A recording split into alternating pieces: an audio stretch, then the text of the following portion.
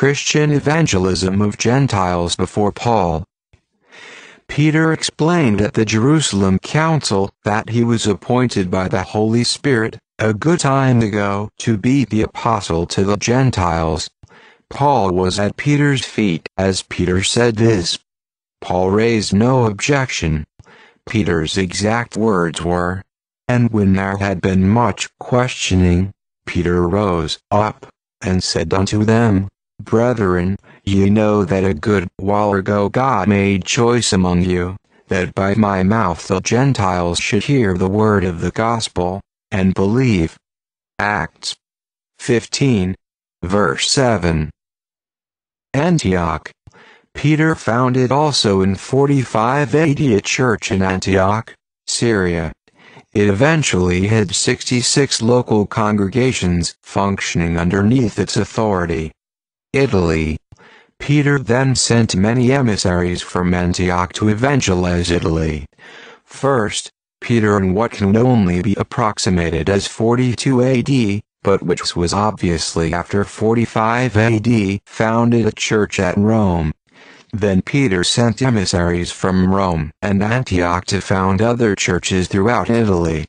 For example, Priscus was the first bishop of Capua in Italy, where he was sent by the apostle Peter. By tradition, he was martyred under Nero. Likewise, Peter sent out Paulinus of Antioch to Lucca, Italy. Also, Beryllus came from Antioch with Peter, and became first bishop of Catania in Sicily. So too Pancras came from Antioch, and was tasked by Peter to go to Taormina, Sicily. Peter went to Naples, and converted Asperan, or Aspronas, and later made him bishop. Ptolemy was a disciple of Peter and became a bishop of Napi in Tuscany. Paul first arrives in Rome sometime after 58 AD, and finds a flourishing church. Acts 28 verse 14 to 15. Corinth. Aquila and Priscilla had a Christian church in their home at Corinth. 1 Corinthians 16 verse 19. They arrive in Corinth in 49 AD because they left Rome that year due to the Roman decree exiling Jews in 49 AD. While one cannot be sure, it is a reasonable inference they were Christians prior to leaving Rome.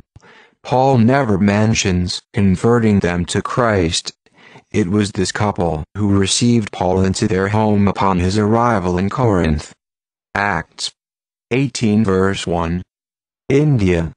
Meanwhile, in 46 AD, Apostle Thomas was preaching Christianity to Gentiles in India, converting 3,000 Brahmin in his first major sermon. Apostle Thomas' mission to India is mentioned in many ancient Christian texts, including by Ephraim Syrus, Ambrose, Paulinus, and Jerome. At Mylapore, not far from Madras, tradition has it that it was here that St. Thomas laid down his life, in 72 AD, which is locally very strong. According to the apocryphal Acts of Thomas, the other 11 apostles were each allotted other nations to evangelize. India fell to Thomas. The legends of Apostle Thomas' arrival line up chronologically with events in India that date to 46 AD. Spain. It should then not surprise us that Apostle James, the son of Zebedee and brother of Apostle John, is traditionally viewed as the first evangelist to Spain in 40 AD. The town of Compostela keeps alive his memory there in a chapel, and he is the patron saint of Spain. Since Apostle James died in 44 AD in Jerusalem, he must have been one of the earliest international evangelists among the apostles. Tradition has it that Apostle James was in Spain in 40 AD, but then returned to Jerusalem for some reason, whereupon he was beheaded by Herod Agrippa in 44 AD. Is this history of James true? When the apostles divided the known world into missionary zones, The Iberian Peninsula fell to James. Please note how identical this story is to the apocryphal book Acts of Thomas, which records the same division of the world for each of the 12 apostles. Even though these are not canonical books, when they converge on the same point, we must give and consider ad ion that the point is historical. The second proof that James preached in Spain is that documents dating to the late 500s likewise state this. In what is called the Breviary of the Apostles, it says James preached in Hispania. Conclusion.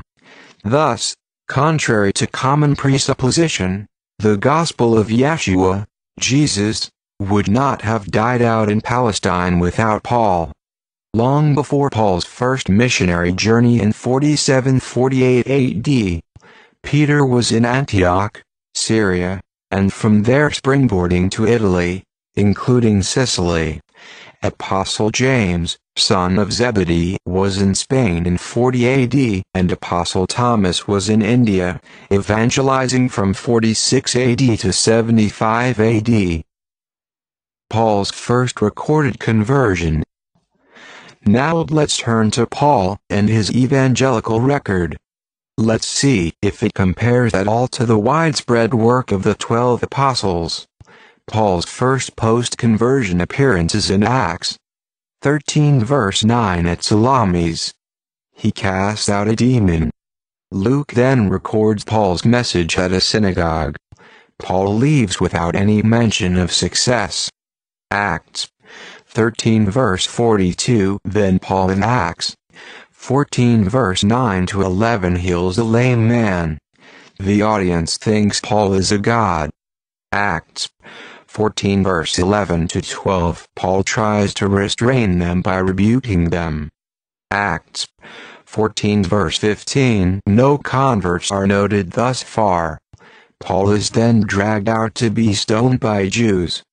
Acts 14 verse 19. Paul passes to Derbe where it cryptically says, he made many disciples. Acts 14 verse 21. These are the very first converts Luke records made by Paul. These are the only converts mentioned prior to the Jerusalem Conference of Acts. This is important because according to Paul's account, this is 14 years after Paul's own conversion.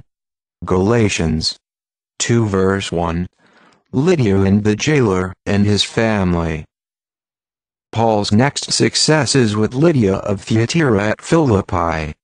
Acts 16 verse 14. This leads to Paul's imprisonment there. Then the earthquake is mentioned which leads to the conversion of the jailer and his household.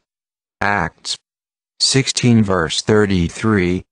So far Paul's converts are the unnumbered, many at Derbe along with Lydia, plus the jailer and his family at Philippi. If Luke is trying to emphasize Paul's success at evangelism after about 17 years of service, the numbers are meager. Thessalonica.